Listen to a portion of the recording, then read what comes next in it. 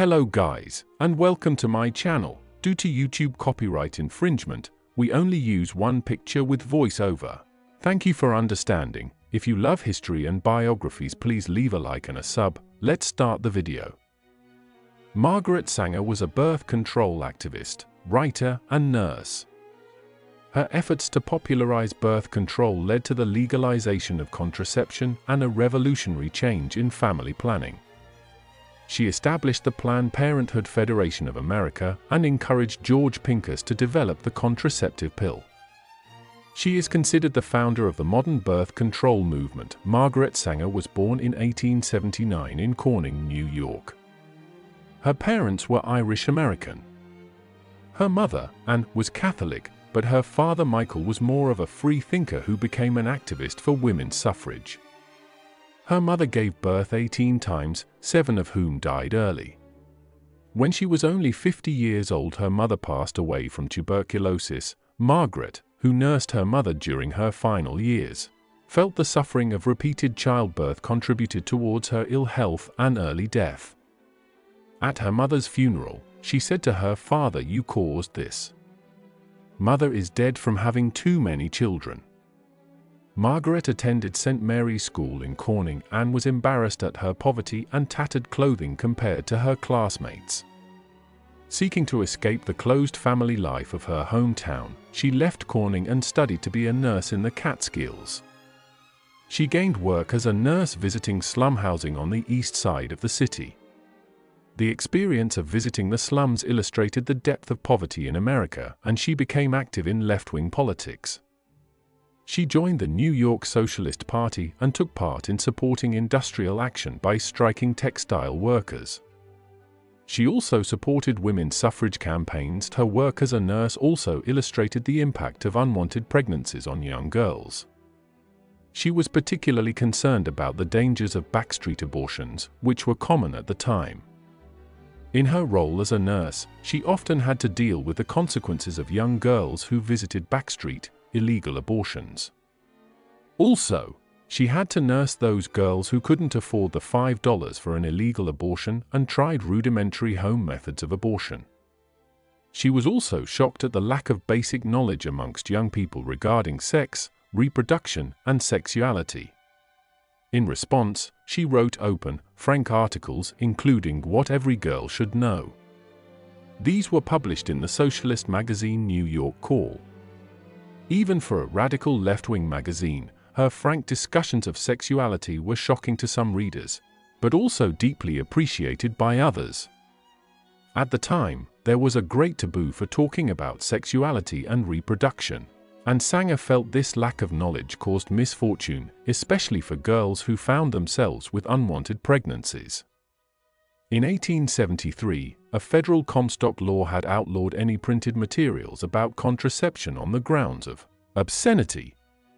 Sanger realized that there was no reliable information on contraception that could be found even at a local library. Under New York City law, it was also illegal to distribute contraceptives. Sanger claims that in one case a woman was desperate to avoid pregnancy, but the only advice given by a doctor was for her husband to sleep on the roof. Sanger felt that providing knowledge about birth control was essential for liberating women, especially in the poorer working class. She began a campaign to challenge federal laws banning any material on contraception. She published pamphlets and newsletters, which gave information on how women could undertake birth control, a relatively new term that she is credited with popularizing. In August 1914, she was charged with disseminating obscene material through the postal system. The obscene material being advice on contraception. Wishing to avoid standing trial, she fled to England. In the next year, her husband William Sanger was convicted for sending a copy of Family Limitation to an anti-vice politician. He spent 30 days in prison, and the trial raised contraception as a civil liberty issue. In England, Sanger became involved in the Neo-Malthusians movement. This was a movement based on the gloomy predictions of Thomas Malthus, that the world was heading for overpopulation and this would lead to a decline in living standards and poverty. A key element of Neo-Malthusian conferences was the desirability of promoting birth control to reduce population growth. The target for birth control was particularly focused on poorer sections of society. In England, she also met fellow pioneers in the birth control movement. Marie Stopes asked for her advice on contraception. Stopes included this in her groundbreaking sex manual Married Love, 1918, which was influential in breaking taboos and bringing birth control into the wider public sphere. She also met Havelock Ellis, who was an influential figure in promoting a more permissive attitude towards sexuality. Sanger was encouraged by her supporters in Europe and also the knowledge that most European countries had more liberal laws on contraception. The imprisonment of her husband has also helped to swing public opinion in favor of her promotion of birth control.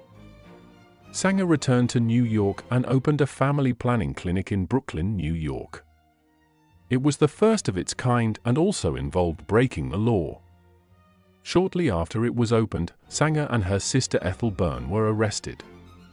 Out on bail, Sanger returned to the clinic until she was arrested a second time and also charged with being a public nuisance. Sanger was arrested a total of 8 times during her life for challenging the law on contraception. She argued it was both a civil liberty for women to be able to choose contraception and also essential for public health. At her trial in 1917, the judge argued that women did not have the right to copulate with a feeling of security that there will be no resulting conception. She was offered a lenient sentence if she promised not to break the law again, but she replied that she could not agree with the law as it stood. She was sentenced to 30 days in a workhouse. The trial created significant media attention and also caused rapid growth in interest in birth control. Many offered their public support and financial backing. In 1918, court proceedings related to her appeal led to a ruling that doctors could prescribe contraception. It was a major boost for the campaign on birth control. After the First World War, Sanger allowed her socialist activism to lapse as she concentrated solely on birth control. In 1921, she founded the American Birth Control League, which sought a broad base of support for family planning and birth control. Sanger began an extensive nationwide tour speaking to a diverse group of Americans from churchmen to women's clubs with the aim of bringing safe and effective birth control into American society. It was controversial and she experienced opposition from the Catholic Church and conservative-minded politicians. In 1929, she was banned from speaking in Boston. However, she stood on stage with a gag around her mouth and her speech was read out by Arthur M. Schlesinger, sister. As a result of her nationwide campaign, she received hundreds of letters from women desperate to avoid unwanted pregnancies. She compiled these letters into a powerful testament of women's struggles in motherhood in bondage, 1928. She also wrote several books on birth control including Family Limitation, Woman and the New Race and The Pivot of Civilization. These sold over 500,000 copies. She also published 2 autobiographies, My Fight for Birth Control, 1931, and Margaret Sanger, an autobiography, 1938. Sanger was opposed to abortion. She argued that if contraception was freely available, the evil of abortion would not be needed. In the 1920s, there was a strong eugenic movement which advocated for birth control as a way to improve hereditary human traits. Sanger argued that limiting pregnancies to the number that could be supported by individuals would enable parents to raise healthier children.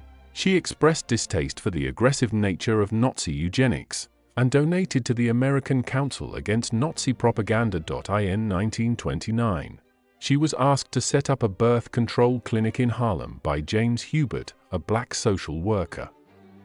The co-founder of the NAACP, W.E.B. Du Bois, also served on the board. Sanger was supportive of mixed-race initiatives at a time when segregation and racial discrimination was a powerful force in America. However, when promoting birth control, she was willing to work with those with racist views. In her autobiography, she said she once spoke to a women's auxiliary of the Ku Klux Klan. Sanger argued everyone had a right to know about birth control, whatever their political affiliation. She also said it was her weirdest experience in lecturing. In 1929, she also launched a campaign to overturn federal legislation on banning contraception. When the campaign failed, she decided to challenge the law by importing diaphragms from Canada. The diaphragms were confiscated by the US government. Sanger challenged the confiscation, and in 1936 a court case, United States v. One package of Japanese pessaries, overturned the confiscation and held that the law should not be used to intercept shipments originating from a doctor. By the next year, the American Medical Association began including contraception as a normal medical service. She also traveled abroad to share the principles of birth control in Japan, China, and Europe. In 1935, she traveled to India to try and persuade Mahatma Gandhi to change his abstinence-only approach to contraception. In China, she found that a method of birth control was infanticide, and there was a great hunger for knowledge on contraception. In 1948, she helped to found the International Committee on Planned Parenthood. She served as president until 1959. On the domestic front, Sanger stepped down from playing such a dominant role against her wishes. The Birth Control Council of America changed its name to Planned Parenthood Federation of America. Sanger moved to Tucson, Arizona, and despite reducing her workload, she was still a major figure within the family planning movement. One of her most significant actions towards the end of her life was her role in encouraging funding for the work of biologist Gregory Pincus to develop the birth control pill. For a long time, Sanger had dreamt of a simple pill which would provide effective contraception to women. In 1953, Sanger and her wealthy friend Catherine McCormick met Gregory Pincus, and this enabled him to increase the scope of his research. By 1960, the contraceptive pill went on the market, sold under the trade name Inovid, and this radically altered birth control and attitudes to sex. In 1965, the Supreme Court finally overturned the old Comstock laws that prohibited contraception. In the case Griswold v. Connecticut, 381 U.S. for 79, 1965, the court ruled the statute was unconstitutional on the grounds it violated a right to marital privacy. A year later, on the 6th of September, 1966, aged 87, she died from congestive heart failure at her home in Tucson, Arizona. She married twice. In 1902, architect William Sanger. They had 3 children. Her daughter, Peggy, died when she was 4. Her 2 sons were called Grant and Stuart. In 1922, she married a second husband, James Noah H. Slee. Margaret Sanger made a tremendous difference to attitudes on contraception and family planning. Throughout the 20th century, birth rates fell dramatically as women chose to limit the number of children they bore. As birth rates fell, life expectancy also rose.